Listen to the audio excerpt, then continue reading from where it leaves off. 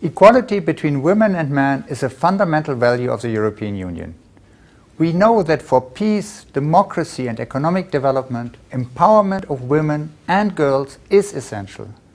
This is why we are working both in the European Union and all over the globe to achieve gender equality.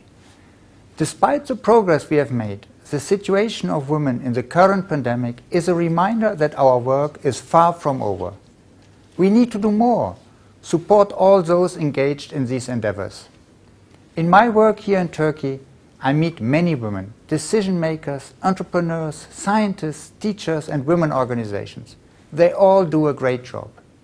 We support projects and programs in the field of employment, childcare, education, combating violence and participation.